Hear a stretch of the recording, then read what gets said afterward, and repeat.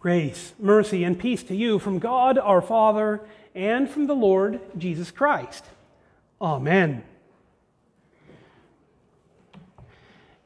Jesus seems to be pretty harsh in this reading. First, he says that it is as difficult for a wealthy person to enter the kingdom of God as it is for a camel to go through the eye of a needle.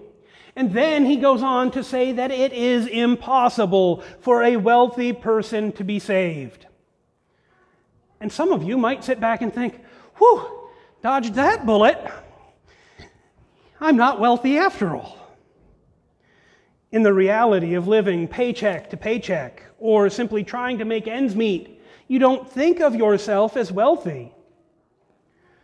But the truth is that many of you, if not most, or even all of you, place hope in your possessions, and you live like you're wealthy, even if you don't think of yourself as wealthy.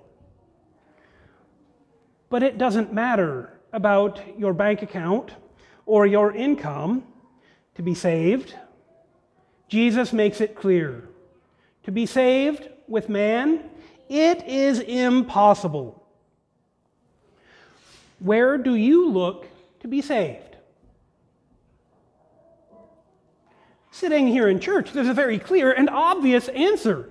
We look to Jesus. We look to the gifts of God in order to be saved. But when things get difficult, do you really look to God? Do you really emphasize those God-given things? I don't. The places you look might be to your bank account, to buy your way out of trouble and to fix your problems. Or you might look to doctors and nurses or therapists. Maybe you go to your friends or your family to get you out of trouble. But realistically, that might make things better for a little while. But that's not being saved. That's a few minutes of reprieve. It doesn't save you from the enormity and the hugeness of your problems. But how big are your problems after all? Just how big are they? Your problems, they don't stop with a pandemic or with sadness, with sickness or grief. Your problems aren't contained to the mistakes that you've made and the ways that you've hurt people. You have a problem with God. Or, more properly, God has a problem with you, with your sin and with your sinfulness. The Lord your God is a jealous God, and He is angry when you look to other things for salvation. Looking to your riches is vanity. They don't do anything for you. Looking for a raise for your stability, that won't do it. How can a young man or any person keep their way pure? Only by the Word of God. If you try to do it by yourself, you will have as much luck as a camel trying to squeeze through the eye of a needle. Now, if you've ever taken a needle and tried to simply pass thread through the eye of the needle, it can be pretty difficult. But a camel going through an eye of a needle, that is just simply flat out absurd. And that is how absurd you look when you try to save yourself from your own problems. It just doesn't work.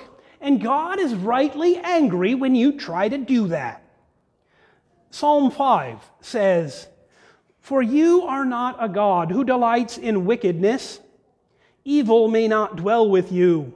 The boastful shall not stand before your eyes. You hate all evildoers." That's you and me.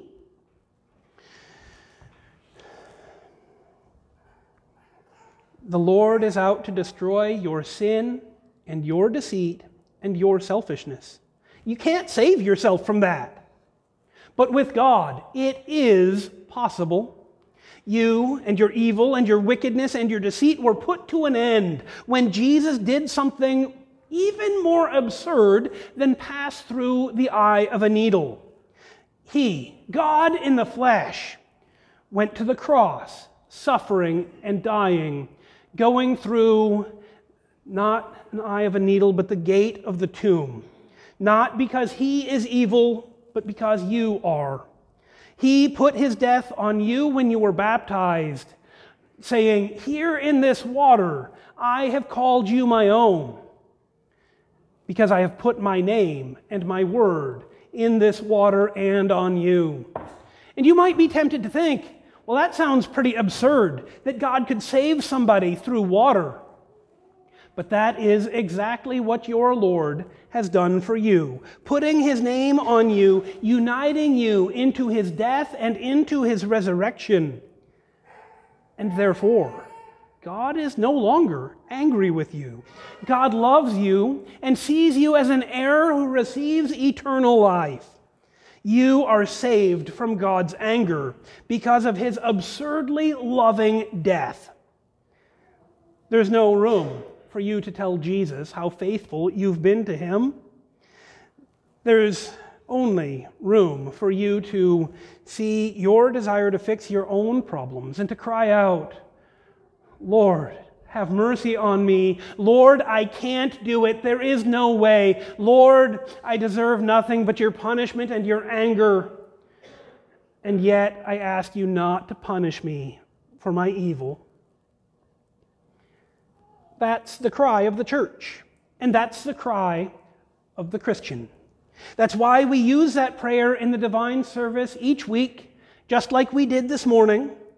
When someone is sick, when someone dies, when terrible things happen in the world, when we recognize our own sin and sinfulness and evil, we cry out, "Lord, have mercy. Don't give us what we deserve." And by the death and the resurrection of Jesus applied to you, your gracious Lord, Jesus Christ, is, has been, and will continue to be merciful to you, even as he brings you into eternal life. In the name of the Father, and of the Son, and of the Holy Spirit. Amen. Please stand.